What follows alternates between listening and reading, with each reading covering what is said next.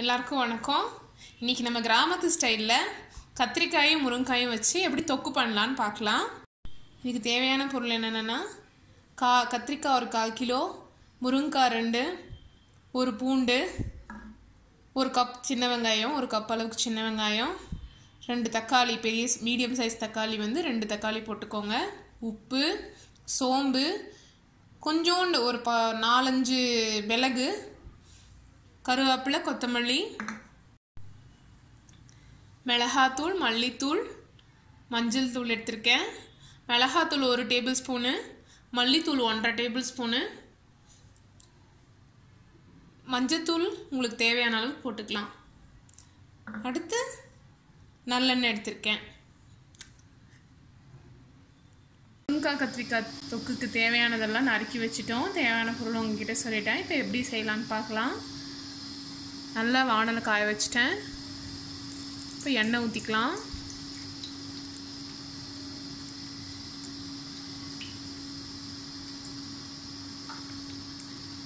மண்பானைன்றதால ஒரு தடவை சூடாயிடுச்சுனாலே நல்லா சூடாயிக்கும். இப்போ நான் சோம்பும் மிளகும் போடுறேன்.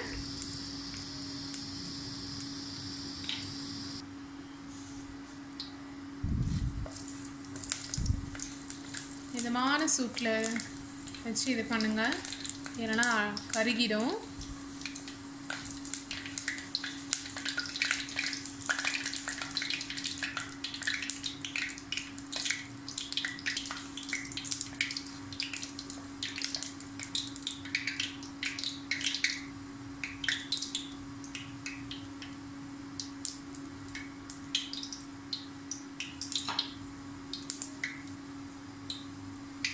பாருங்க, சோம்பு கொஞ்சம் செவந்து போச்சு.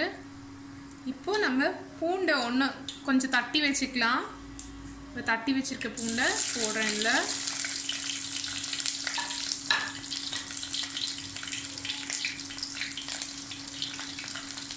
கருவேப்பிலையை போடுறேன்.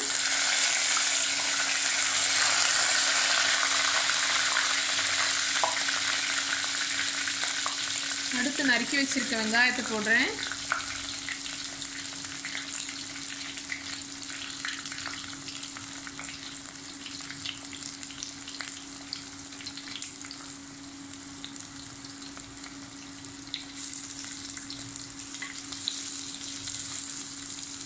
வெங்காயம் பொன்னிறம் ஆகிற வரைக்கும் வதக்கிக்கலாம்.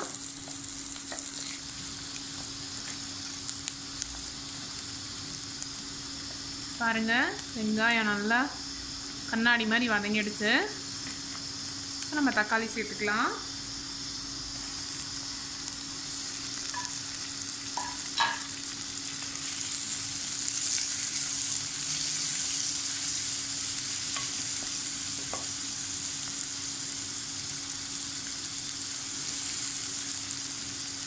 கொஞ்சோண்டு உப்பு சேர்த்துக்கலாம். சீக்கிரமாக வதங்கிடும்.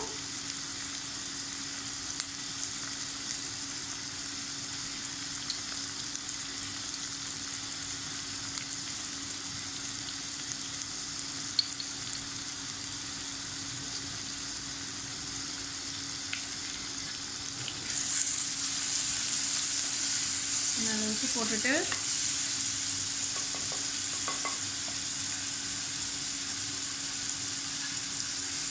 ஒரு 2 மினிட்ஸ் மூடி வைக்கிறேன். பார்த்தீங்களா, தக்காளி நல்லா வதங்கிடுச்சு. இப்போ நம்ம என்ன பண்ணலாம், மஞ்சப்பொடி போட்டுக்கலாம். எடுத்து வச்சிருக்க மஞ்சப்பொடி,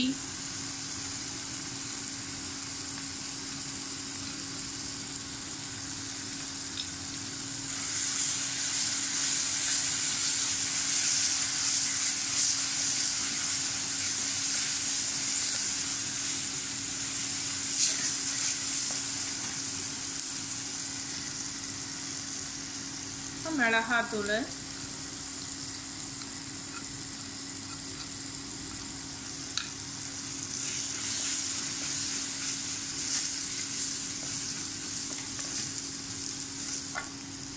மல்லித்தூள் போட்டுக்கிறேன்.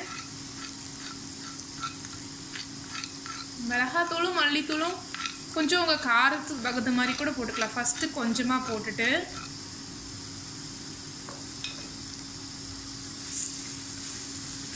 நான் சொல்லியிருக்க ப்ரொபோர்ஷன் கரெக்ட் தான். மிளகாத்தூளும் மல்லித்தூளும் போட்டு வதக்கியாச்சு. பார்த்தீங்களா எண்ணெய் விட்டுருக்கு பார்த்தீங்களா? இந்த அளவுக்கு வந்ததுக்கப்புறம் தேவையான அளவுக்கு தண்ணி கொஞ்சமாக ஊற்றிக்கணும். இந்த மசாலாவோட ரா ஸ்மெல் போகிற வரைக்கும் கொதிக்கலாம்.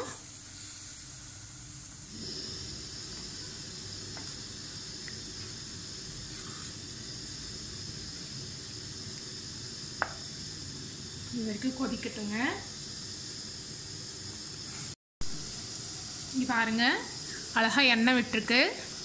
ஒரு 5 நிமிஷம் கொதிக்க விட்டேன். அந்த மசாலா, பச்சை மசாலா வாசனை, நம்ம மிளகாத்தூள் மல்லித்தூள்லாம் போட்டிருக்கு இல்லைங்களா, அந்த வாசனை போகிற வரைக்கும் நல்லா கொதிக்க விட்டுட்டு, இப்போ நான் என்ன பண்ண போகிறேன்னா, இதில் வந்து கத்திரிக்காவும் முருங்கைக்காவையும் போட போகிறேன். போட்டாச்சு, கிளறிக்கலாம்.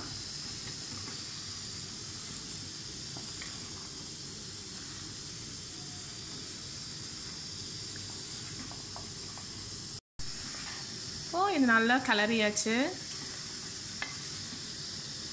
ஜென்ரலாக கிராமத்தில் வந்து முருங்கைக்காய் கத்திரிக்காய்லாம் ஈஸியாக கிடைக்கிற காய்கறிகள். அவங்கவுங்க வீட்லேயே, எல்லா வீட்லேயும் ஒரு முருங்கை மரம் இருக்கும். கத்திரிக்காய் தோட்டம் அங்கங்கே இருக்கும். அதனால் இது ரொம்ப விரும்பி இதை அடிக்கடி செய்வாங்க. எல்லோரும் ரொம்ப விரும்பியும் சாப்பிடுவாங்க. இப்போ நம்ம என்ன பண்ணலாம், இது நல்லா மிக்ஸ் ஆயிடுச்சு.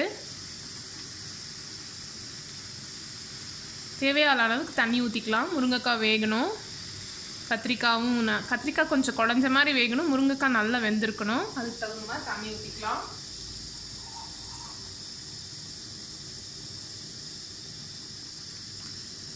இப்போ பார்த்தீங்கன்னா நான் தண்ணி ஊற்றிருக்கேன். தண்ணி ஊற்றிட்டு இதை மூடி வைக்க போகிறேன்.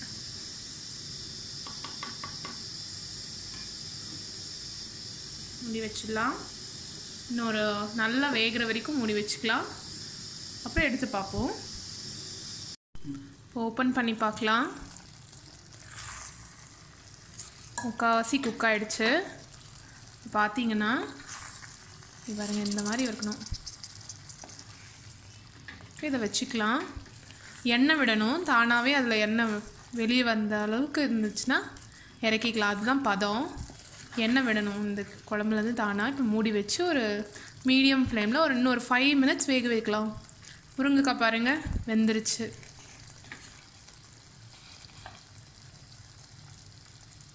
இப்படி அழுத்தி பார்த்தோம்னா நல்லா ஜூஸியாக வரும்.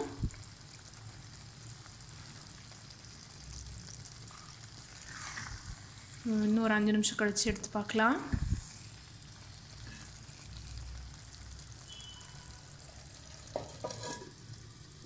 இப்போ பார்த்தீங்களா, எண்ணெய் தானாக பிரிஞ்சு வந்திருக்கு. இந்த மாதிரி பிரிஞ்சு வந்தால் தான் நல்லா டேஸ்ட்டாக இருக்கும். இப்போ நம்ம இதில் கொத்தமல்லி போட்டுக்கலாம்.